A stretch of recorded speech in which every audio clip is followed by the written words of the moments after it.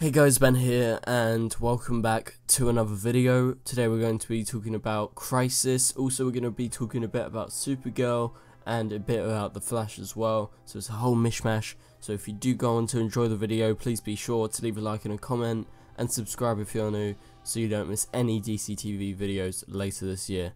Okay, so we got some massive new news that has just come out via Canada Graphs, and so Canada Graphs, as you can see in the description below, you can check out his Twitter. They actually revealed some massive information that Lucifer, aka Tom Ellis, who plays Lucifer on the TV show on Netflix now, it was on another channel and then it switched, he's actually in Crisis, which is nuts. Like, I've never seen the show, but he's got a big fan base behind it, and it's a DC property, and so apparently Canada Graphs saw them doing a scene with Tom Ellis dressed like Lucifer. And he says, "You read this correct. Hashtag Crisis on Infinite Earths." So that is nuts, because he says there was a scene with at least 4 actors tonight at set, with David Ramsey, Catherine McNamara, and Matt Ryan, and there were no surprises there. And then they did a scene with Tom Ellis dressed like Lucifer. Hashtag Crisis. That is nuts. Like, there is so many characters in this crossover that I'm a little worried. But I reckon a lot of them are just going to be cameos, so I'm actually not really that worried. You know, maybe it seems like loads, but I don't think it's actually going to be like too crazy. Obviously it's going to be crazy, but it's not going to be like, oh, these people are staying for the whole crossover or something like that. I think it's a lot of the appearances are just going to be cameos. And so that is crazy.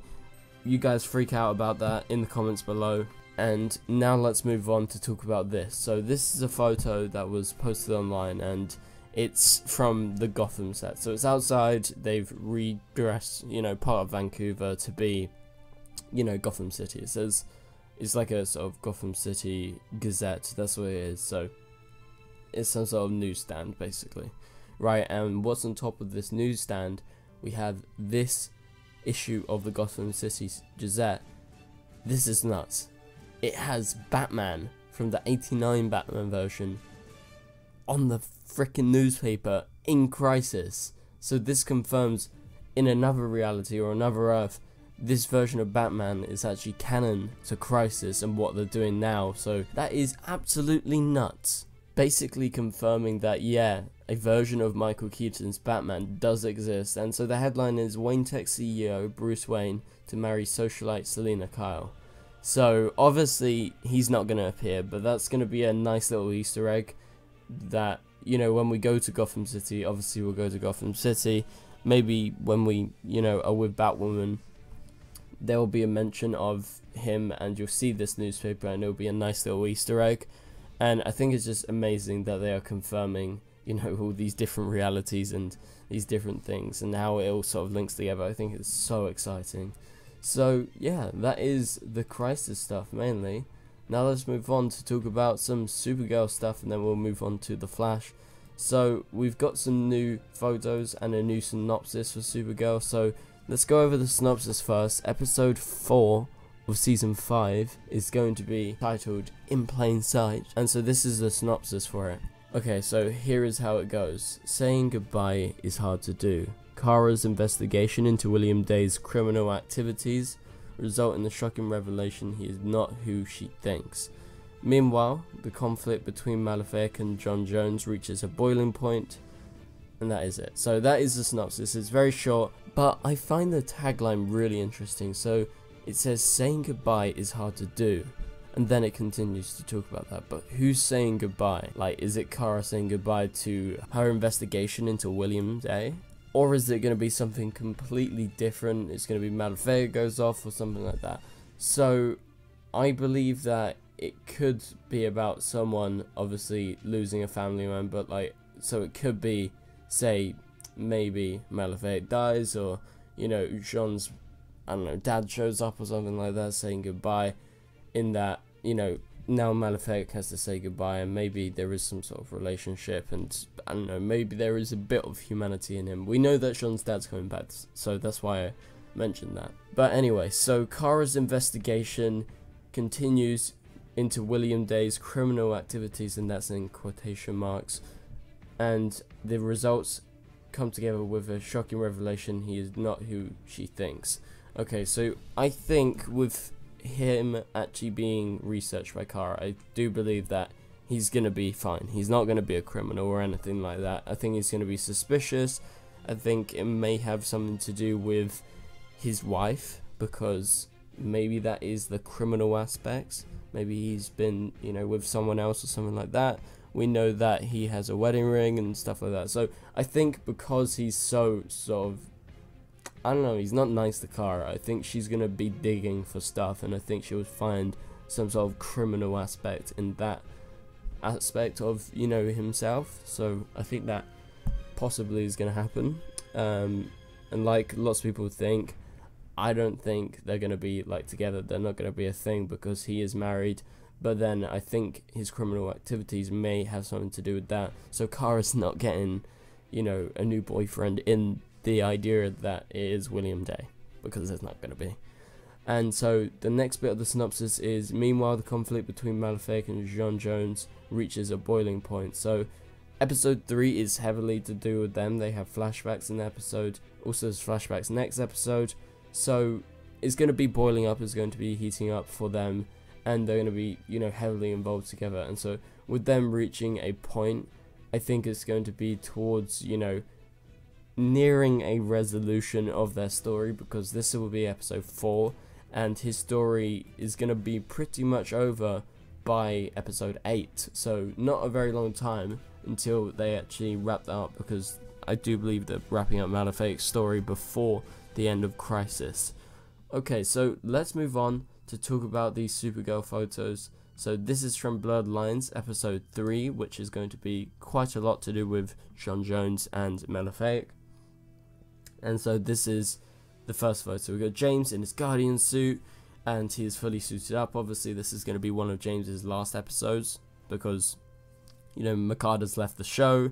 He's working on a new Mortal Kombat film, and so yeah, this is going to be one of his last episodes. Okay, so we get this shot right here, this photo of Supergirl. I'm not sure where they are. They're in like some sort of hotel lounge. It looks kind of a bit fancy. So she's in her full Supergirl suit. You can see everything on show, and like I said, I love the suit already. This is my favorite photo. You get to see Melissa as Kara, as Supergirl, standing next to a wall, staring upon something. I'm not sure who it is. Maybe she's in conversation, but you know, her lips are not moving and they're not like midway. So is she looking upon something else? I'm not sure. Okay, so then we got this photo of Alex inside the DEO. So she's back in the DEO, which is exciting, but I love the idea that this season we get to explore Alex more, you know, on a personal basis like we did in season 2. So I'm really looking forward to that stuff as well. Okay, so we got this photo right here. We got James and Supergirl.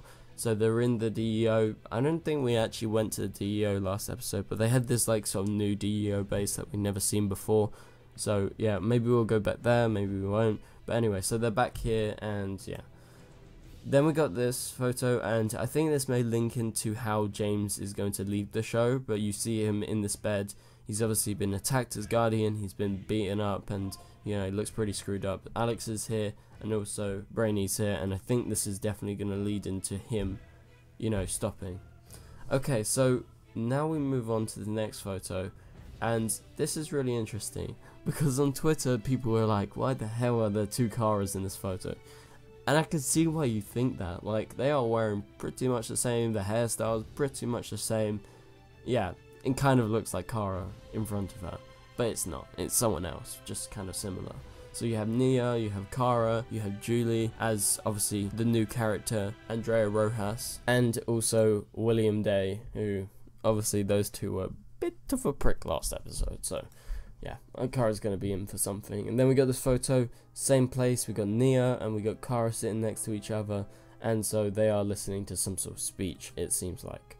Okay, so now moving on, we got this photo of Kara and Lena. So it seems Lena is still faking to Kara about her being fine with it, because obviously the big revelation towards the end of episode 1 was she's not fine with it, but she's going to pretend because she's going to find a way to hurt Kara and Supergirl. So we get this photo of Kara smiling, and it seems like this is again with Lena. But yeah, so let's move on to talk about the Flash. Just a quick thing. Not going to go over the photos that were released, but you can check them out. I think I'll do a video on that in the next couple of days for the Dead Man Running episode. I'm just going to go over the synopsis for There Will Be Blood for episode 4 of season 6. So this is the Halloween episode, my birthday, just saying. And this is how the synopsis goes. Barry's efforts to prepare Cisco for crisis are derailed when Cisco schemes to save Barry's life instead. Meanwhile, Ramsey uses his deadly new abilities to save his own life while sacrificing his humanity in the process.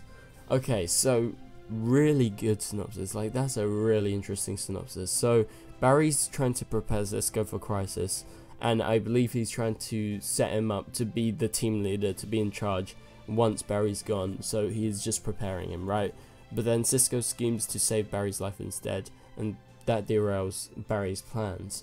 So I'm not sure in which way he's going to do that. Maybe it's somehow tinkering with time travel, maybe it is, you know, different timelines. I'm not sure, but I am sure very interested.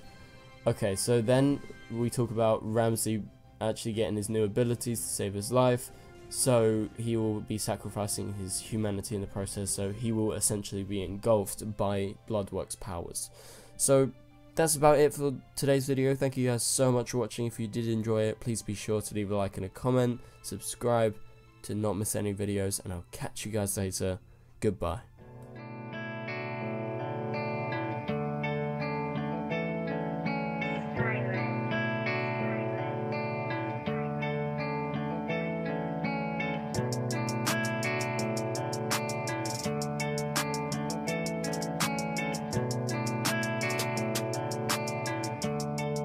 I see red.